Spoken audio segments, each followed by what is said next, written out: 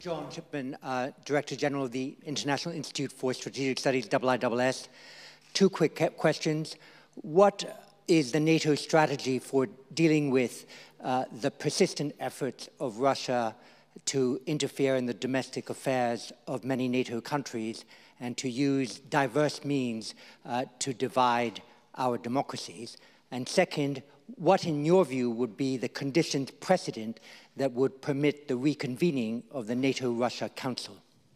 Sorry, last version. What would be the conditions precedent that would permit the reconvening of the NATO-Russia Council? What would have to happen for you to feel confident that it was time to reconvene that institution? First, on the NATO-Russia Council, we have already convened the NATO-Russia Council. For 2 years, there were no meetings in the NATO-Russia Council from 2014 to 2016. And I remember when I arrived at NATO in October 2014, one of the tasks I was really focused on was how can we reactivate the dialogue with Russia. Because Russia is our neighbor, Russia is there to stay, so I strongly believe that we have to talk to Russia. But dialogue with Russia has to be based on our unity and a firm and predictable approach to Russia. Therefore, the NATO approach to Russia is what we call the dual-track approach. Deterrence, defense, and dialogue. There is no contradiction between being strong, delivering deterrence and defense, and talking to Russia or having a dialogue with Russia. Actually, I believe that as long as we are strong and united, we can also talk with Russia.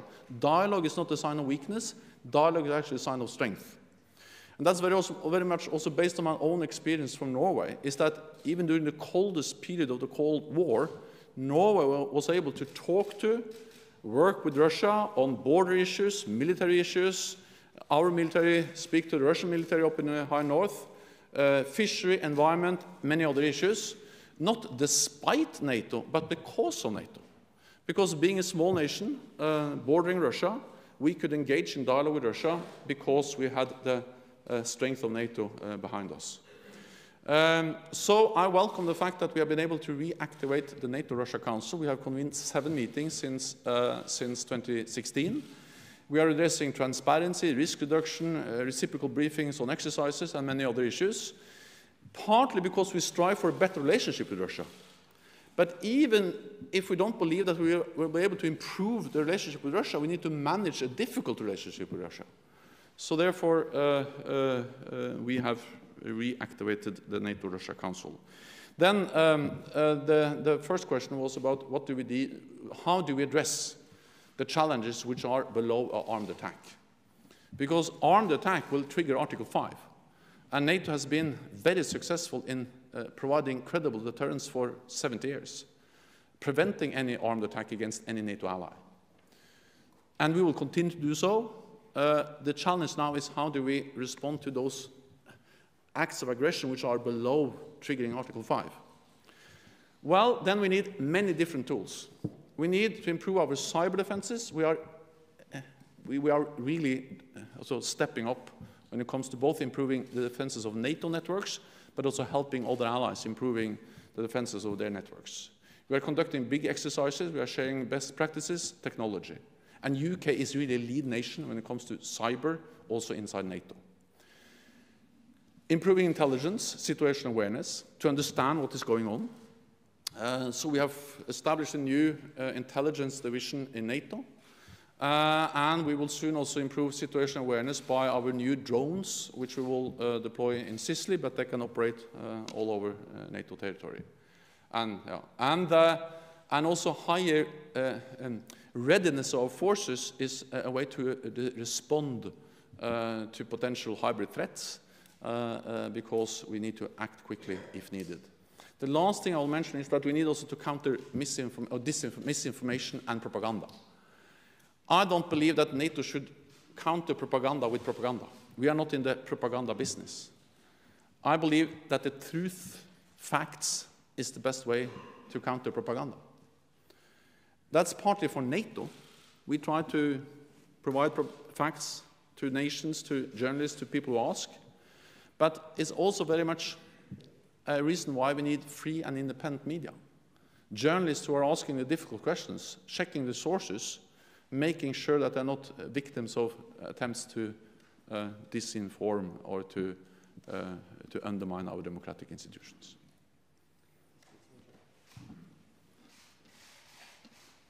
Thank you. Secretary General, some of us have quite serious reservations about the way in which the headquarters in Brussels is managed domestically. And in particular, the International Board of Auditors for NATO have recently expressed serious reservations in a document NATO unclassified. And for the sake of brevity, I will only draw your attention to 4 of those. First, there is no common internal control network. Second, there are recurrent and persistent weaknesses in the current internal control systems in most entities.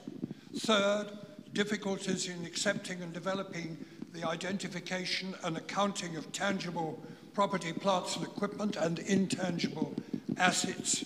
And finally, more seriously, lack of support and even opposition, both internally and externally, to the study of the financial consolidation and the creation of a chief financial officer. Secretary General, I asked you these questions in Warsaw just a few weeks ago, and I'm afraid you forgot to refer to the auditor's report at all, and also the Select Committee of the House of Lords, of which I'm a member, of which the chairman is here. In producing our report on the NATO summit, which you may or may not have seen, we put the same questions to one of your officials who said it wasn't in his field, but they'd let us know. That was 9 weeks ago, and we're still waiting an answer. So could we have your reaction to these very serious reservations from the auditors?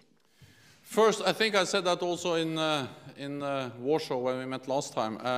I am strongly in favor of transparency. We need auditing. We need to be transparent, and we need, of course, to share information about how we run the headquarters with all the member states. And the member states have access to all the information. So if there's anything you would like to know more about how we spend money and manage our funds in NATO, you just ask the British government, because they have access to all information about how NATO is governed and run. Then, on top of that, to make sure that we are running the headquarters in an even better way, we are now in the midst of conducting a functional review of how the NATO headquarters is run. And one of the issues we will address when heads of state and government meet in July is this functional review, making sure that we modernize the lines and make sure that we are governing and running the headquarters in the best possible way.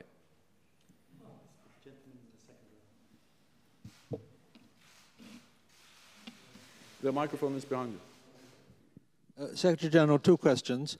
First, are you nervous that when President Trump comes to Brussels in a few days' time, he might do the same thing to the NATO summit as he did to the G7 summit in Quebec?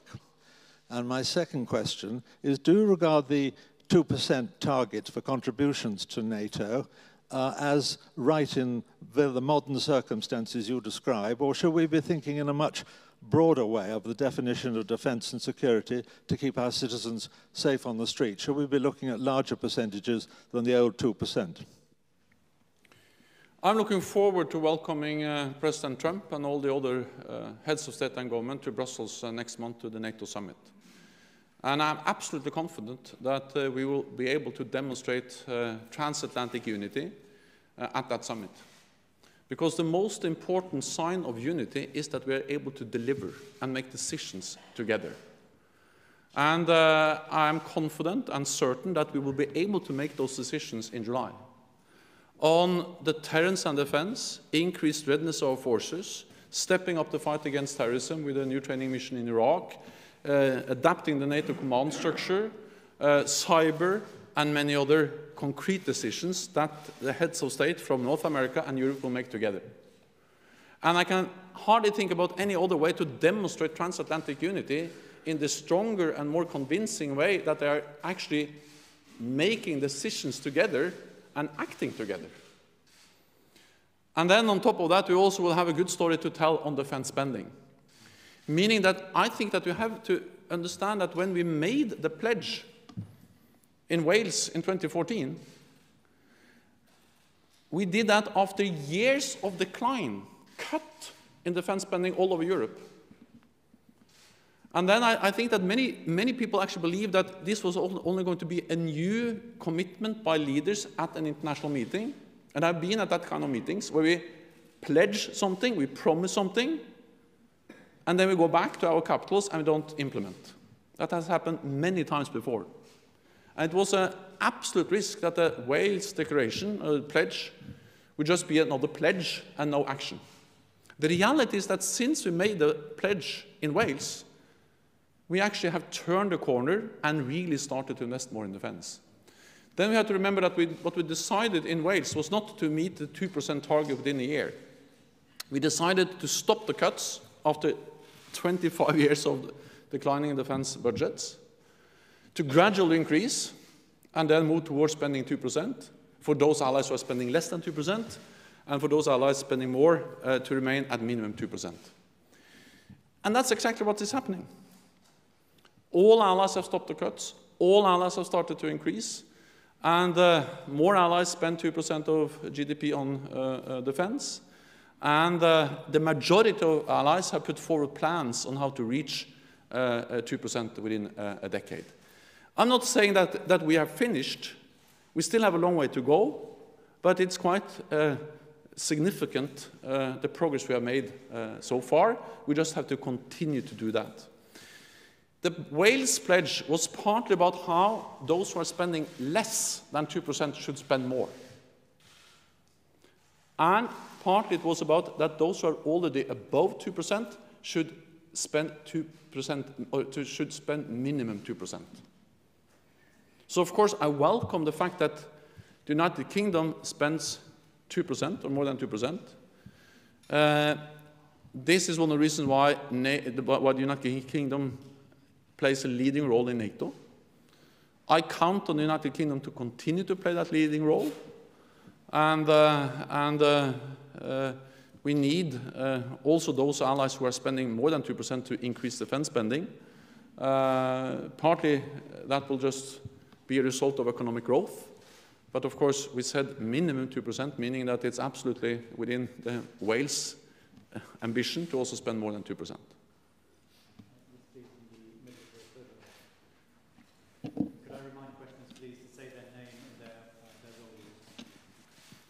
Madeleine Moon, Member of Parliament and Member of the NATO Parliamentary Assembly. We have a growing partnership between NATO and the European Union.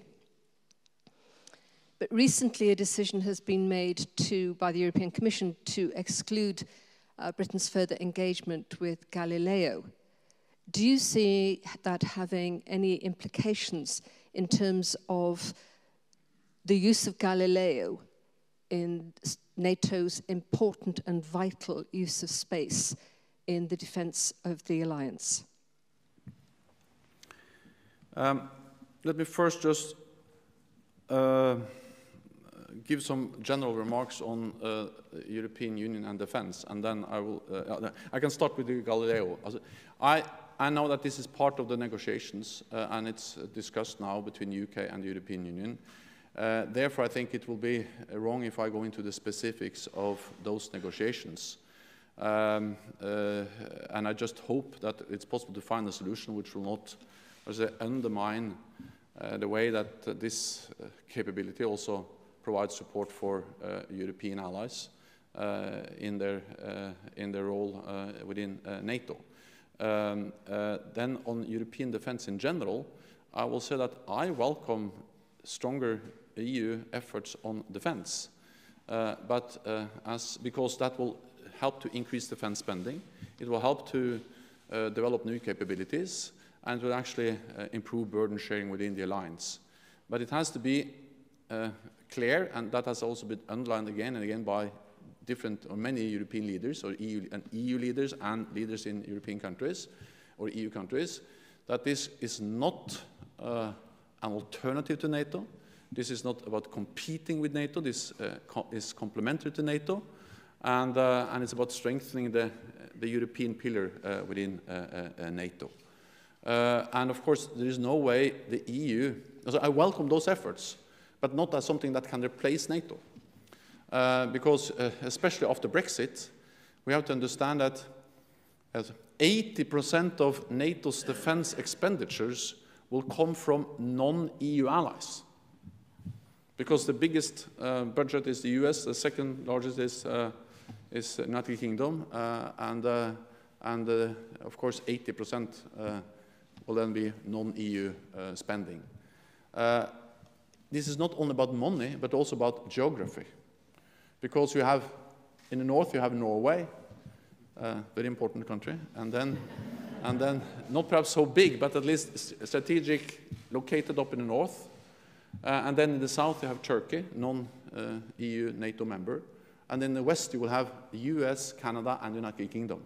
So this is both about geography and about money, that any meaningful defense of Europe is dependent on non-EU NATO allies.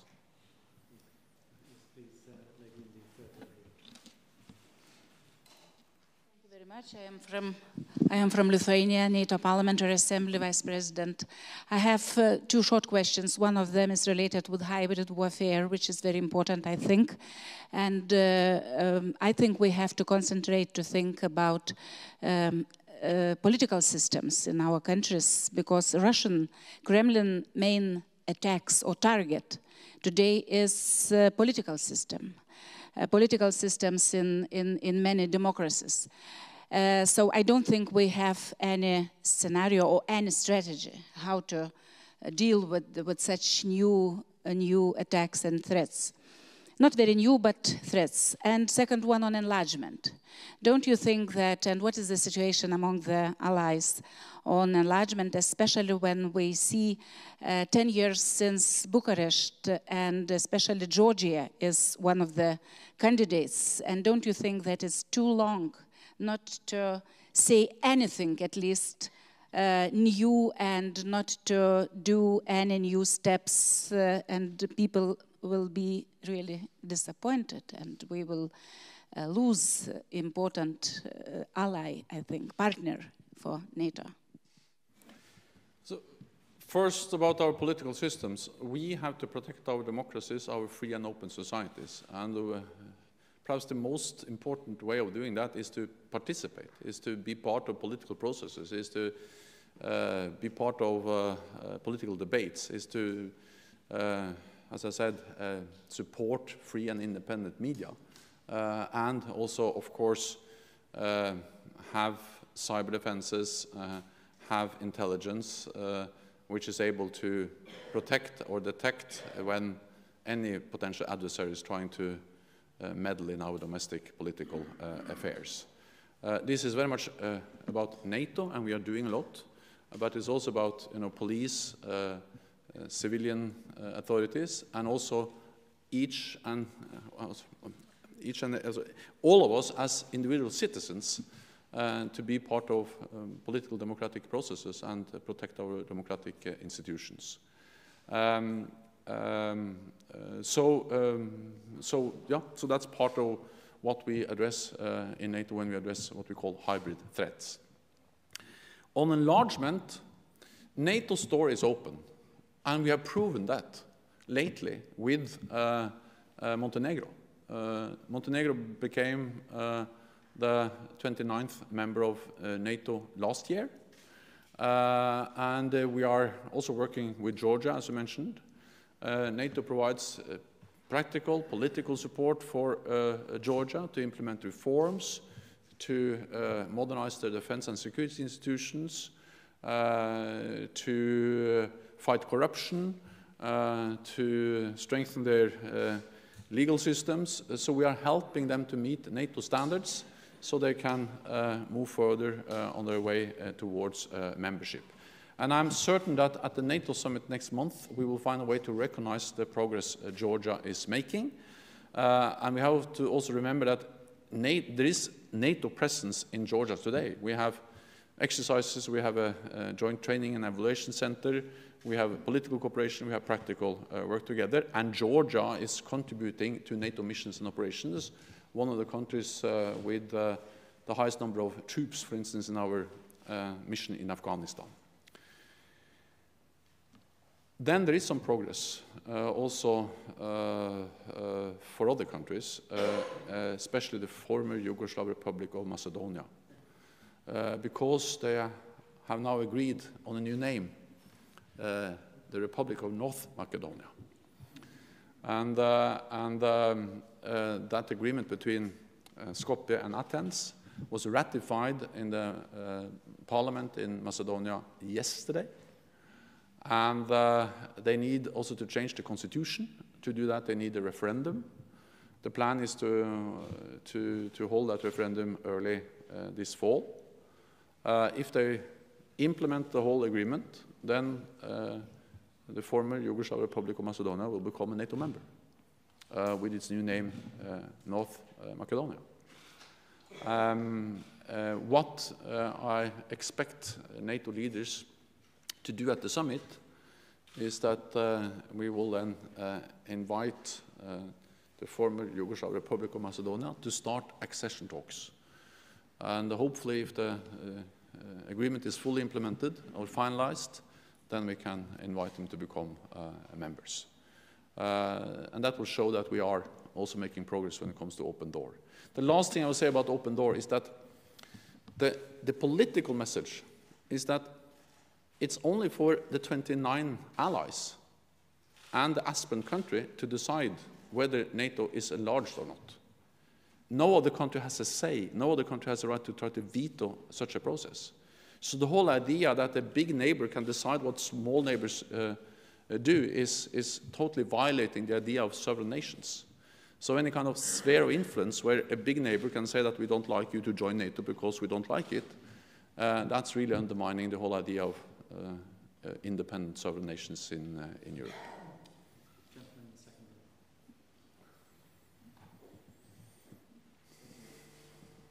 Not working. Okay, I'll speak loudly. Matthew Bouleg, I'm a research fellow at Chatham House. Secretary General, Russia has been increasing its military capabilities and its force posture both in the Arctic region and the High North, but also in the Black Sea. I was wondering if both regions were going to feature highly on the agenda of the summit, and if so, to which extent? Thank you. It's right that Russia has invested heavily in new military equipments, modern capabilities. They are nuclear and conventional and nuclear. They are exercising also conventional and nuclear weapons together. And perhaps most importantly, they have used military force against a neighbor, Ukraine, illegally annexing Crimea, destabilizing eastern Ukraine. And there are Russian troops in Georgia and in Moldova without the acceptance of the government in Georgia and Moldova. That's the reason why NATO has implemented the biggest reinforcement of our collective defense since the end of the Cold War. I mean, we have to understand that gradually we built down our defenses, and what we did was not mainly collective defense in Europe, but we did expeditionary missions outside Europe. First in the Balkans, or not outside Europe, but at least outside NATO territory. First in the Balkans, helping to end 2 wars there, and then Afghanistan, fighting piracy, fighting terrorism. Then after 2014, NATO had to in a way go back home and to focus on collective defense, deterrence in Europe. And I'm actually quite impressed how much we have been able to do just over a few years. With both more troops in the eastern part of the alliance, with the battle groups, but also increased presence in the Black Sea region, with higher readiness, tripling the size of the NATO response force, more defense spending, and we will make new decisions at the summit now to further increase the readiness of our forces and developing new capabilities.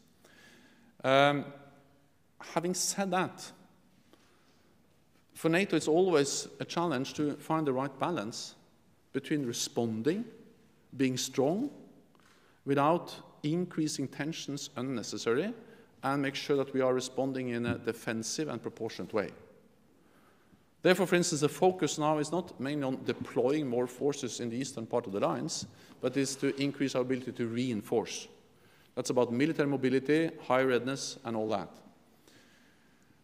And that is also the case in the High North. We are doing more in the High North. We have also more naval capabilities. We see that, for instance, the US is now also training more in Norway, and several allies, including the United Kingdom, Denmark, Norway, are investing in new advanced capabilities, like, for instance, F-35 fighter jets, new battleships, and so on, which are relevant for the High North. But we used to say that we want, in the High North, we want to see low tensions. And I think we should still strive to keep tensions down. And that's also one of the reasons I welcome the fact that we not only have the NATO-Russia Council, but we also have the Arctic Council, we have the Barents Cooperation, which are frameworks to try to create platforms for dialogue with Russia to try to avoid to increase tensions too much. We have increased also our presence in the Black Sea region, both in Romania, Bulgaria, but also at sea and in the air. British jets have actually done some air policing down there. So it just shows that NATO has increased their presence, or our presence, in also the Black Sea region.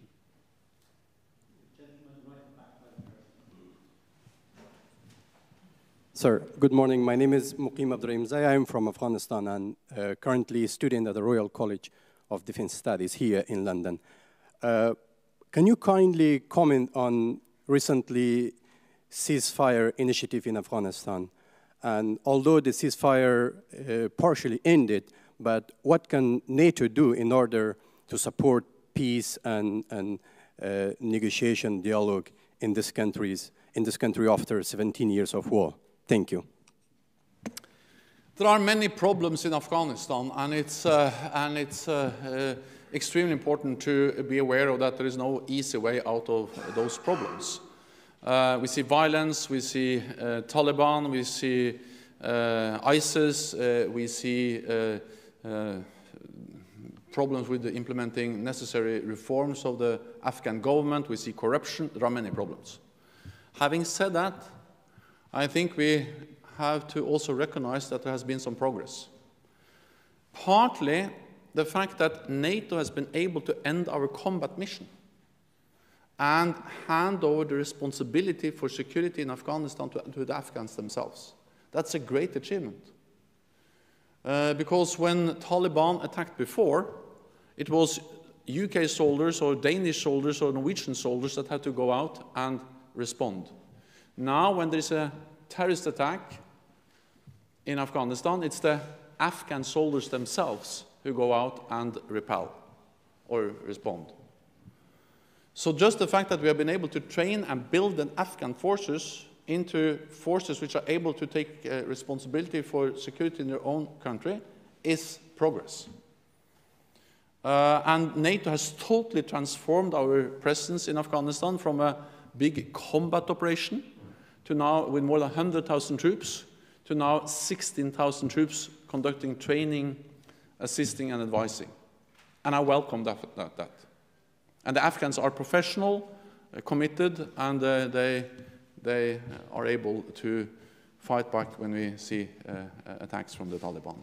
And let me add that I think this concept in the long run is much more viable than NATO engaging or in big combat operations or being part of big combat operations, because in the long run, the best weapon we have against terrorism is not to deploy our own troops in combat operations, which we have to do sometimes, but the best weapon we have is to train local forces, enabling them to fight terrorism themselves.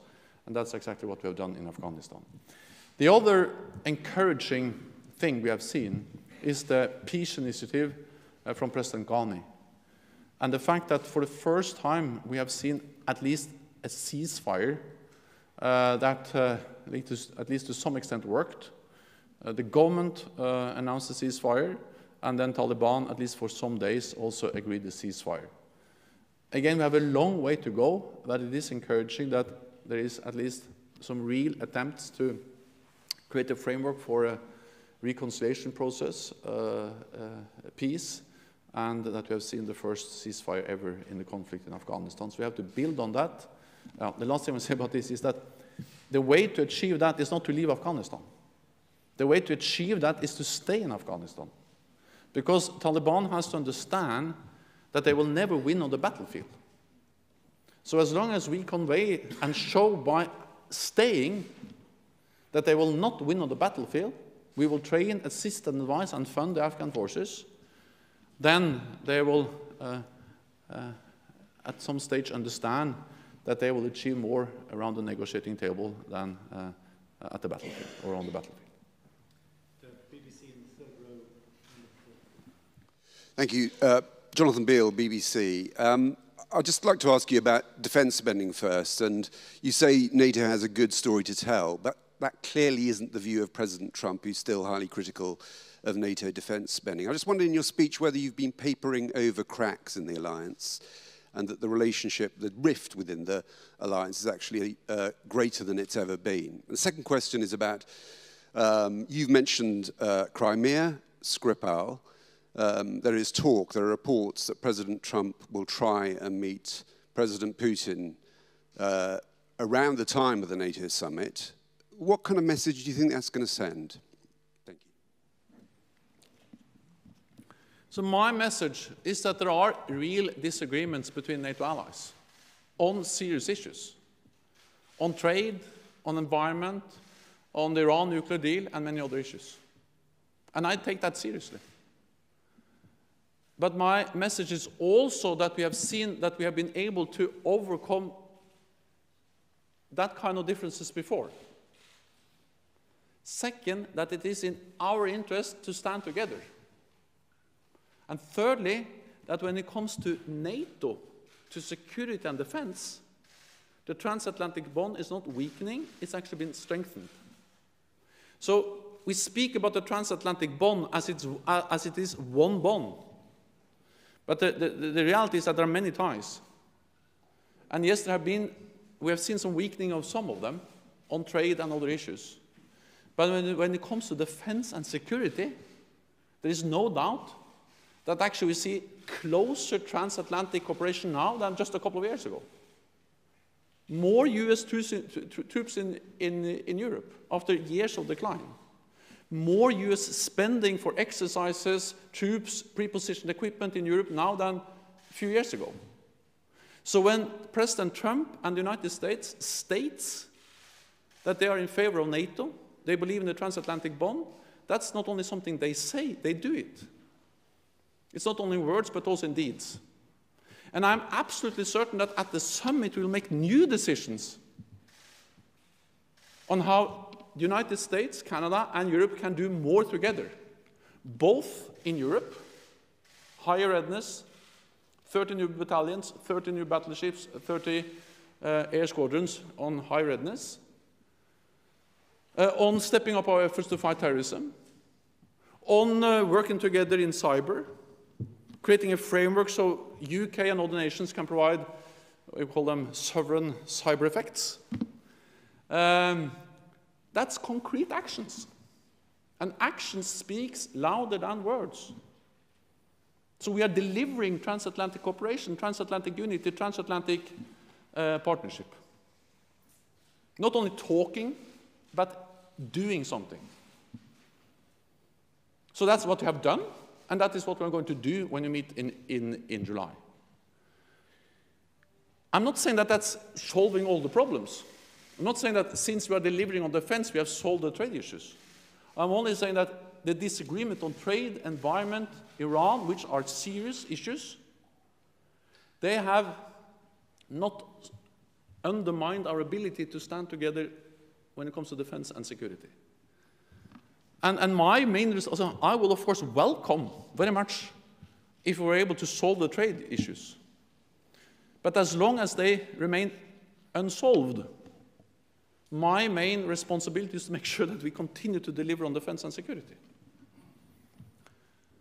Then, I cannot promise you exactly what will be stated and what kind of rhetoric we will hear at the summit.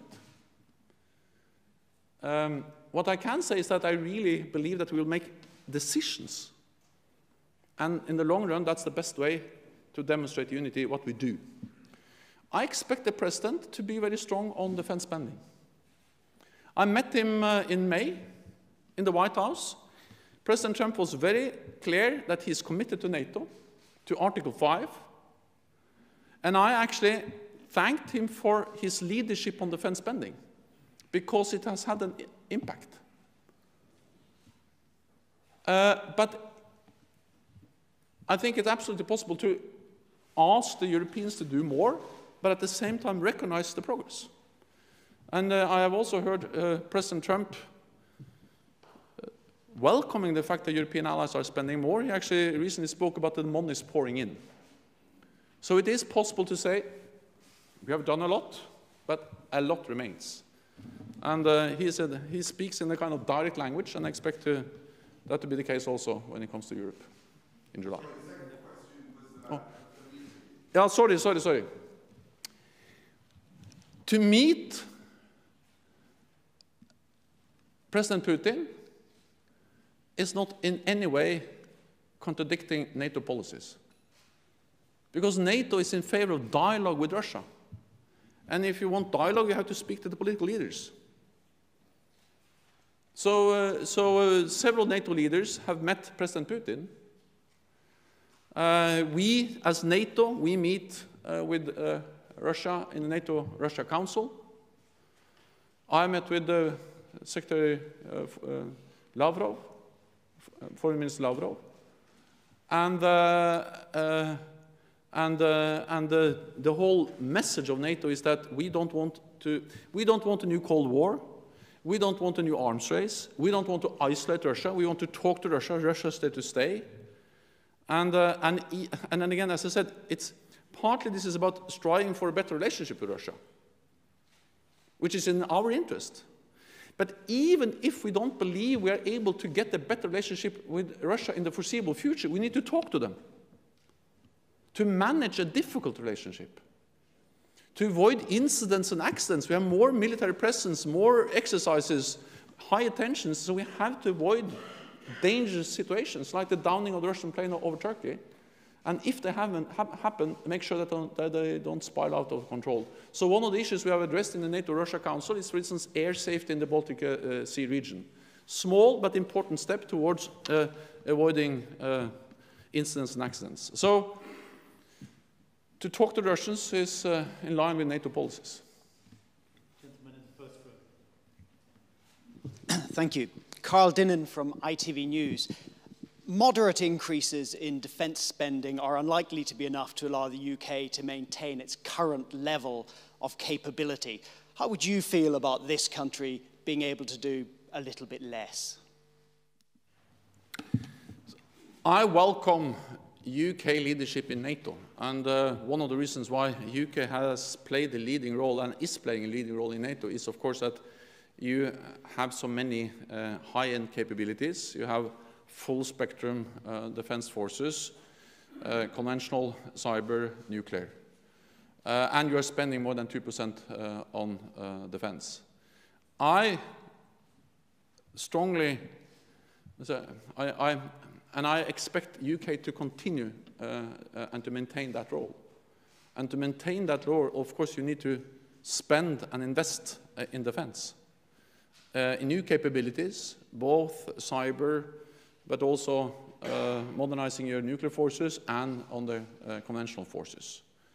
And as we said in Wales, in the declaration we actually agreed here in the United Kingdom in 2014, we agreed that those countries which are spending more than 2% should continue to spend minimum 2% of GDP on defense.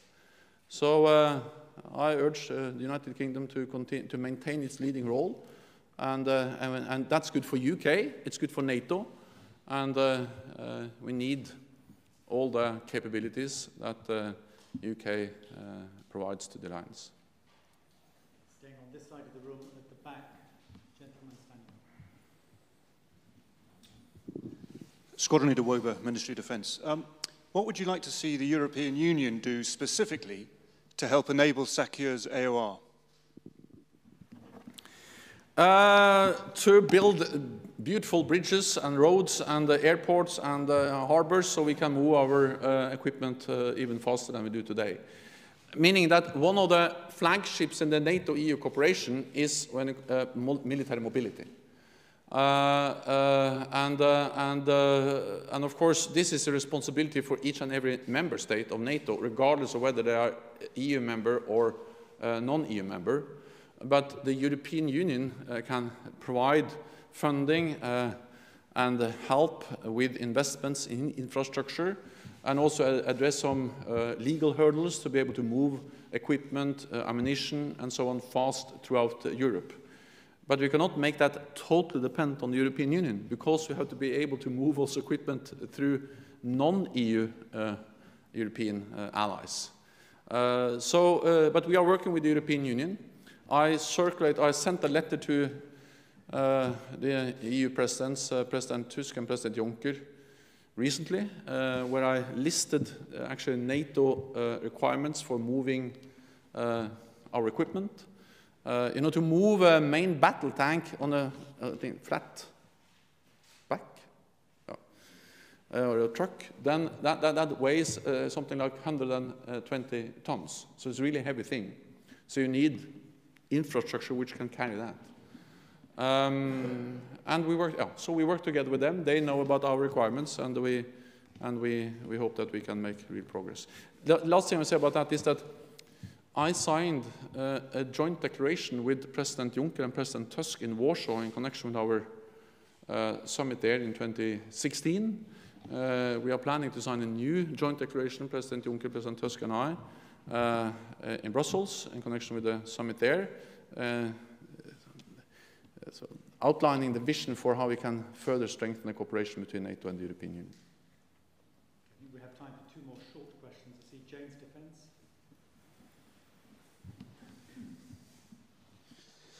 Hi, Mark Hazlitt, JUN's Defence Weekly. With the increased Russian militarization of the Arctic, is it time for NATO to take a more active role instead of leaving it to the Arctic Council? I think we have never left the collective defense of the Arctic to the Arctic Council. I've been in many meetings in the Arctic Council. It's not, what I say, the strongest defense union I've seen. Many nice people there and many good meetings, but it's not defense. But the Arctic Council is important because it is a platform for bringing people together and address environmental issues, search and rescue. And one of the things I believe in is that we need, for instance, to work together with Russia, also on search and rescue, which we do actually up in the Arctic. Some NATO allies are doing that, and that's kind of, cooperation which benefits both Russia, Norway, and other NATO allies. And again, NATO have invested in capabilities which are important for the High North and the Arctic. UK, Denmark, other NATO allies, Norway, have or are now investing in new naval capabilities. I know that Norway bought some new frigates not so many years ago, and Norway also decided to buy 52 F-35s, new maritime patrol aircrafts. All of that is relevant for the Arctic.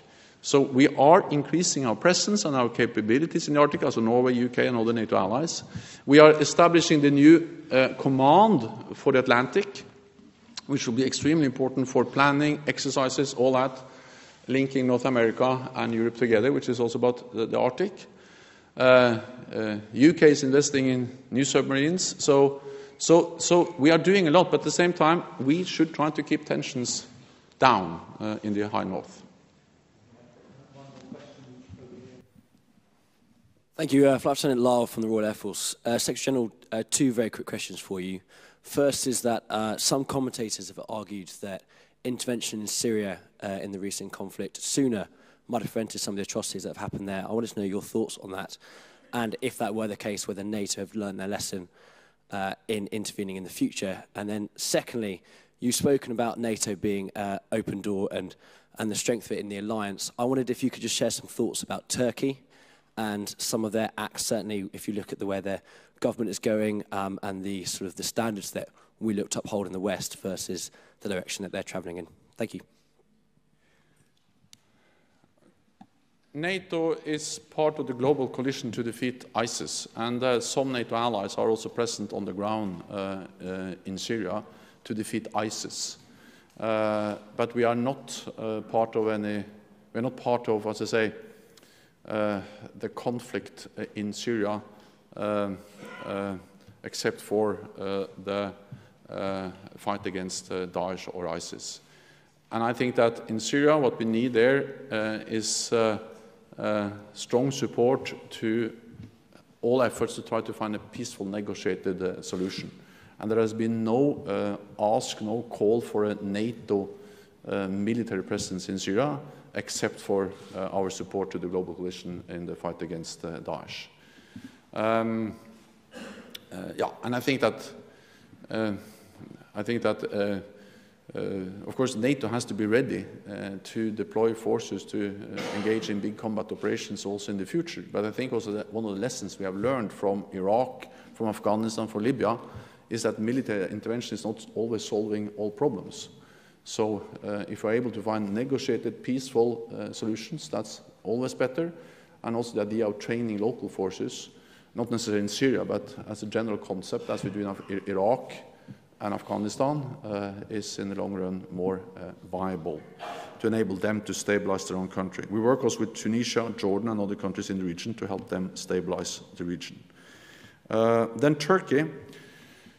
Turkey is a key ally for several reasons, partly because of its geographic location, bordering Iraq and Syria. The fight against Daesh, ISIL, has been very much dependent on Turkey providing infrastructure bases, the work we have done together with them to close the borders, and we have to also remember that no other NATO ally has suffered more terrorist attacks than Turkey, and they suffered a violent failed coup or coup attempt in July 2016. So I think it is important to make sure that we continue to work with Turkey. NATO is based on some core values: democracy, the rule of law, individual liberty. And these values are important for the alliance. I have stressed the importance of these values in many of my meetings in different NATO capitals, including in Ankara. But the important thing is that we make sure that we continue to work together with Turkey, and that's exactly what we do. Also when it comes to, for instance, the situation in northern Syria, where I welcome the direct dialogue between Turkey and the United States on how to deal with the situation around Manbij and to find a roadmap or a way to work together in addressing the extremely difficult and complex challenges we see there. Ladies and gentlemen, that's all we have time for. Thank you.